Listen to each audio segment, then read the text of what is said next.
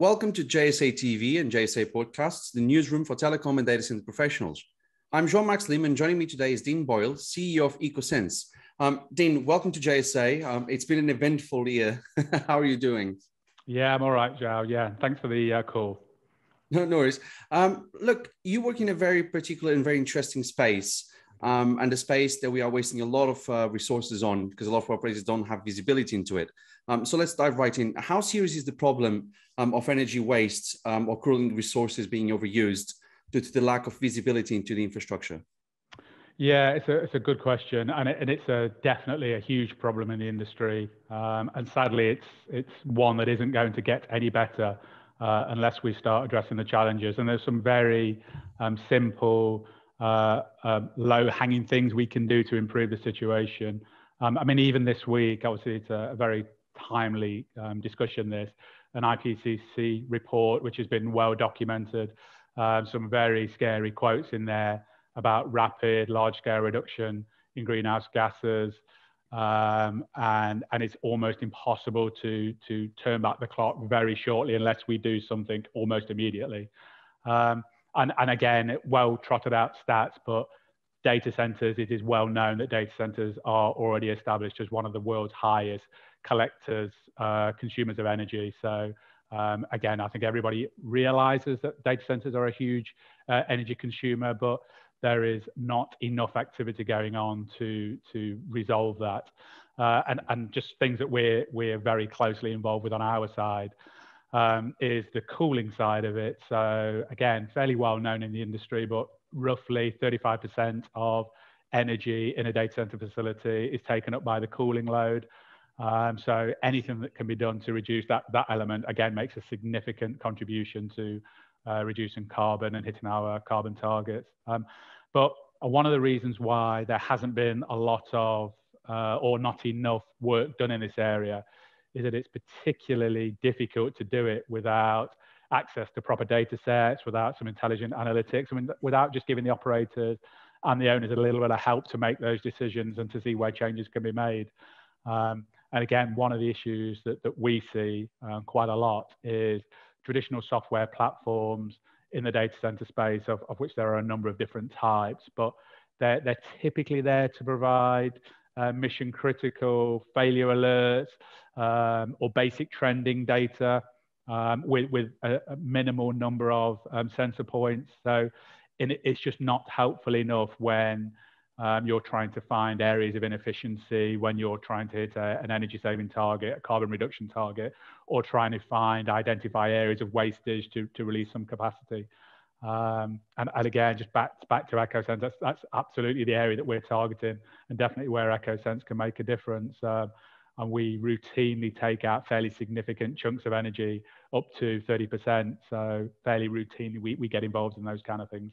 So yes, it's a big problem. Yeah, that's interesting. And I mean, and it's so factual, so point well at the moment with the new climate report that came out with some very scary figures. So we'll definitely have to do our little bit to help the planet. But let's talk about EkkoSense. You've already mentioned a little bit about it, but let's talk about EkkoSense, because I remember you were probably the first one that I've ever seen using VR in the data center. I think that was back in 2016. We went to the Excel, and that's when I met you. I mean, talk us through the brand. Talk us through, you've seen this opportunity very early on, for sure, because you started in the mid-2010s, earlier than most. Talk us through EkkoSense. What do you do? How did it come about? Why that logo that you got behind you with the lizards? Give us a quick overview of the company. Okay, so one of the best decisions we ever made was have the gecko as our logo. Get more interest and more requests about the logo than anything else. So, so maybe we should just start selling geckos. So we're a UK-based business developed a software platform called EkkoSoft Critical, which is today deployed at customers all over the world. I think there's most regions of the globe that we cover these days, either directly or via our fairly extended partner network. Very close tie-ins with some leading universities in the UK. So do some fairly cutting edge research on machine learning, analytics, virtual reality, and just crunching large data sets. Also gives us access to some of the best people coming off the production line. I say youngsters, everybody feels like a youngster, but we get access to the best mechanical engineers, best software engineers, best hardware engineers, and definitely they are a significant contributor to our business. And what EkkoSense was set up to do is to use new technologies, embrace new technologies, be disruptive in the industry, which a company like EkkoSense has to do, and really just challenge the way that data centers were being managed, how they're used for driving efficiencies, for managing capacity, for managing change, for being able to spot risk. And it again, back to existing incumbent software systems, of which there are many types, we're just really trying to challenge how they work and deliver a bit more granularity using the very latest technologies. So latest technologies around cloud, around IoT sensors, virtual reality, as you mentioned, João, machine learning, analytics. There's some very nice technologies, security enhancements. There's some nice technologies now, which EkkoSense, of course, is based on, which allows you to take very, very detailed, granular, multiple data sets, and then apply some machine learning analytics to deliver very tangible recommendations. But again, it's a lot of existing systems, historical systems, they are normally quite technical, quite complex to use. So we're trying to use the technology, use the latest gaming technologies, for example, in the interface, using the VR, as you say, and just trying to make very complex PhD level analytics on mechanical, on electrical workloads, on airflow, but give them in a very simple, intuitive, lightweight infrastructure that multiple stakeholders, facilities management companies, multi-tenanted facilities, enterprise customers, colo, they can all get the benefits and use a very simple set of analytics to deliver very tangible benefits. And ultimately deliver three things. It's always a risk reduction, so spot areas of risk, spot where things are trending in the wrong direction, and being able to predict things before they happen and do some preventative maintenance. But then, of course, the payback comes in the form of significant energy savings, which is the payback to put these kind of systems in. And energy is always the headline. But more and more, again, with power densities, with difficulties of getting power in some regions, it's about optimizing those environments from a capacity perspective. So make sure you're using the capacity as best as you can, find areas of inefficiency to allow you to, as I say, to run these spaces more efficiently and get more kit into the white space ultimately. And that's ultimately what EkkoSense does. If we look into, for example, CAPEX and OPEX, do you have some ballpark figures or percentages of how much you help to save in a normal data center?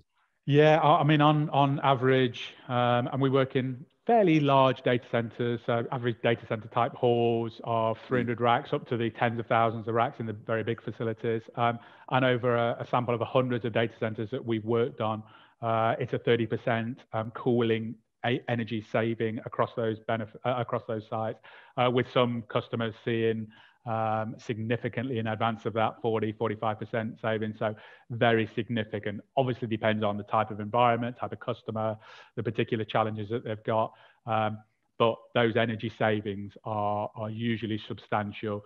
And as I mentioned earlier, energy is typically the headline, but the things that are byproducts of the software of this type of system, it is the ability also, once you've got that granularity of data and that intelligent processing of data, is the tangible benefits also around removal of risk, identification and removal of risk, and that capacity management.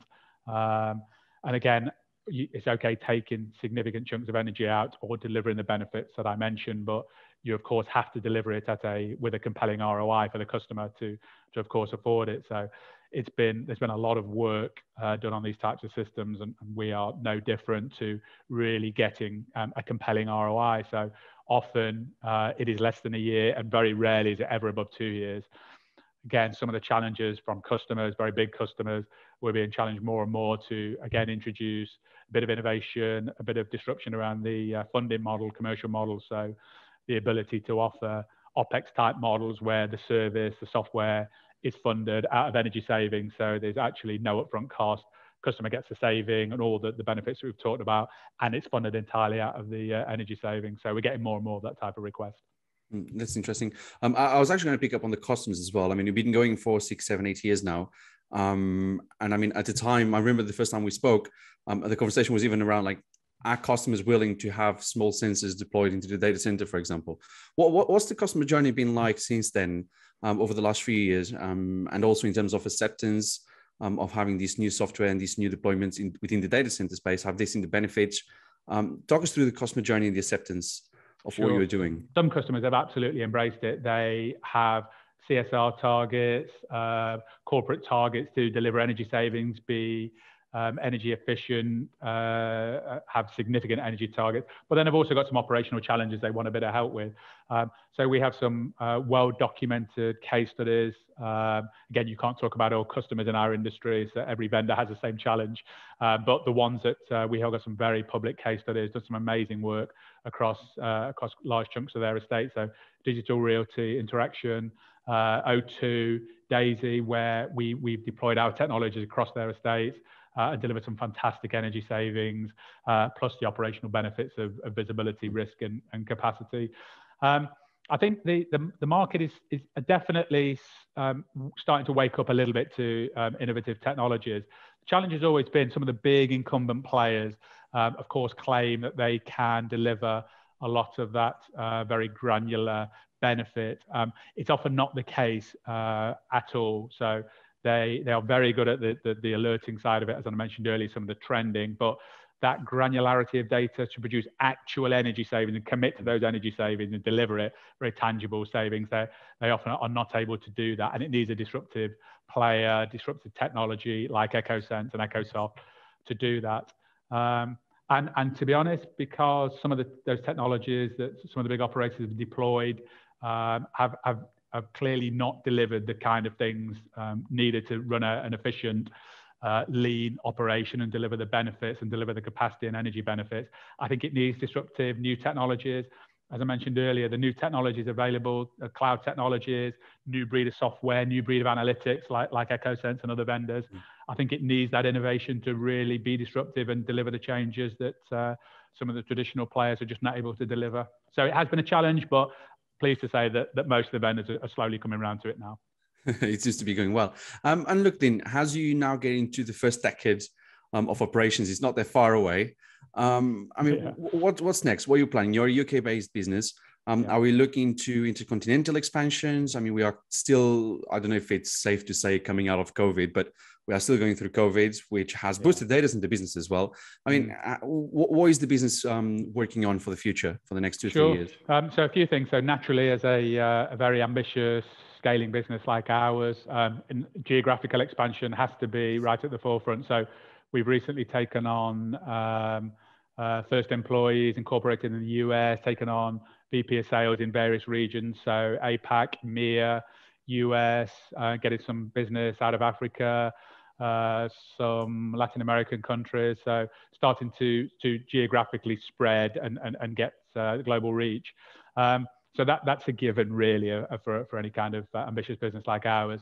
But where we're really driven and where a business like EkkoSense, I'd say that disruptive, innovative business, it is of course always around the technology and the business models and customers. So we've got our own pipeline of work that would see us going for a long, long time. But customers naturally give you another set of challenges and things they want to see, and piecing that all together into a coherent roadmap. So we see it will always be a focus of ours is around the optimization, putting the power of PhD skill sets, mechanical, electrical skill sets into a set of very simple, intuitive, easy to use analytics and interface. So Cooling Advisor, which allows a customer to make those changes in a very dynamic and data center environment without the need for consultancy-led engagements. Cooling Advisor will always get a lot of focus.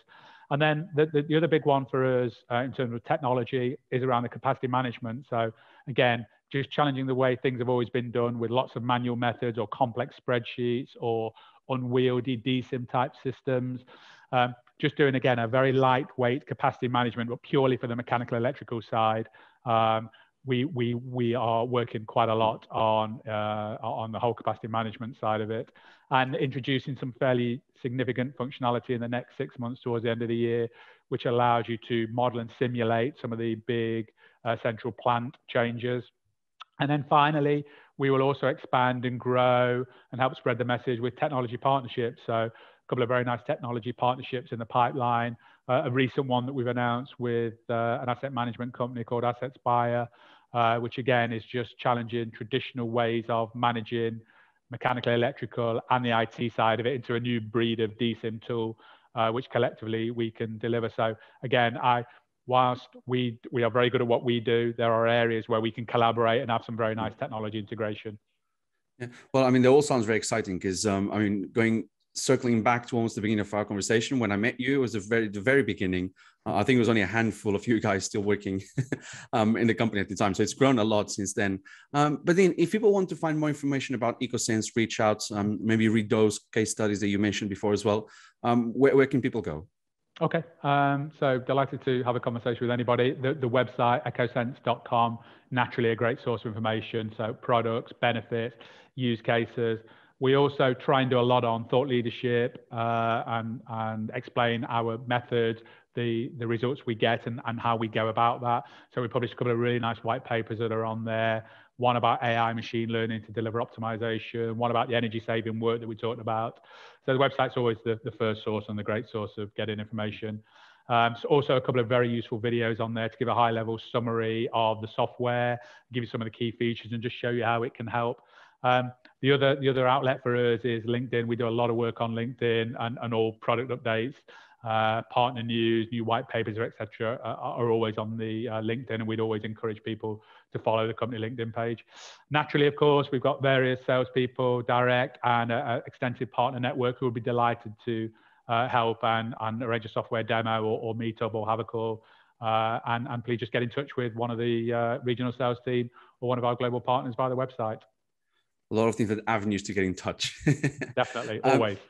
Dean Boyle, CEO of EkkoSense, thank you so much for talking to us.